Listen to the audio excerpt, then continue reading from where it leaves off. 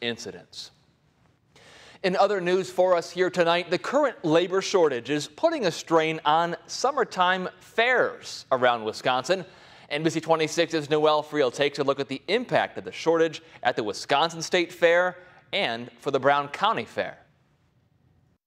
The Wisconsin State Fair is making some changes this year after being impacted by a labor shortage. Like everyone in the entertainment industry, we are, having our challenges for labor shortage right now. We've had a job fair, we've had hiring events, and we're really working on getting a robust staff for the 2021 Wisconsin State Fair. Some of the changes include limiting the fair's normal hours. We've done some things to mitigate that, including changing our operating hours from a normal 8 a.m. open to now opening at 11 a.m. so we can shorten some of those shifts. The fair will also have cashless parking and admission to cut down on the number of staff needed. Going cashless will also mitigate some of that issue and really reduce some of the staff that we might need when we add kiosks and things like that. Here in Brown County, the Brown County Fair has also felt the effects of the labor shortage in the past year. Fair Board member Kathy Ambrosius says the fair was left short-staffed last year. The work crew was not able to come in and help us set up. It takes us a week to set up for the fair. We did not have that labor, so many of us on the Fair Board needed to step up that pace.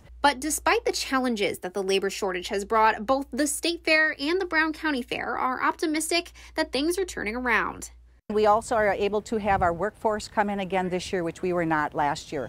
We have a great group of people on our Fair Board. We all pitch in, we all work hard, and it's actually going to be very good for us this year. Moving forward with the State Fair, it's what we do. And we're really looking forward to having everyone out to celebrate what's great about Wisconsin, to celebrate everything that's so wonderful about this state, August 5th through 15th. In De Pere, Noelle Friel, NBC 26.